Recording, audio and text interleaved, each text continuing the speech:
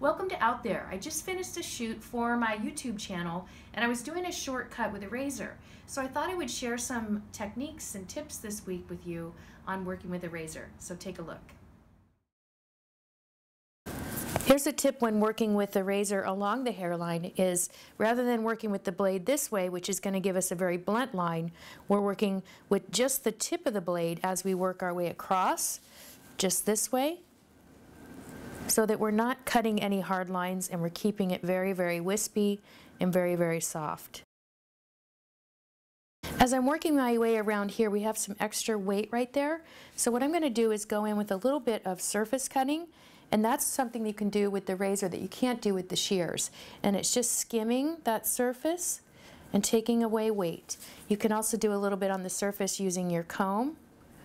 It's an old barbering technique and a way to taper the hair down closer.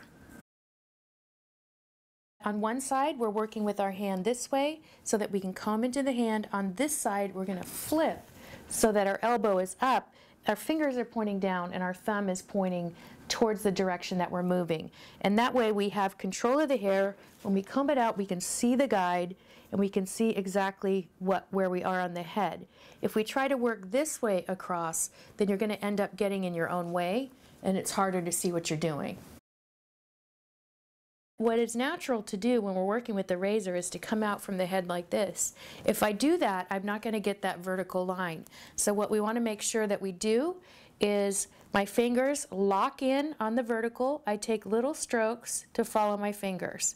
And that way we get that vertical line in there. You can see it there. But we still have a soft edge from the razor. So that's a few techniques on working with the razor. You can see this cut and other looks on my YouTube channel, which is Ruth Roach TV. Feel free to subscribe and share with all your friends and fellow hairdressers. And remember, we have the Redken Symposium coming up in January, and that'll be in Las Vegas. Wendy and I will be there on behalf of Pureology. Don't forget to register at redkensalon.com/education. Until next time, that's all for now.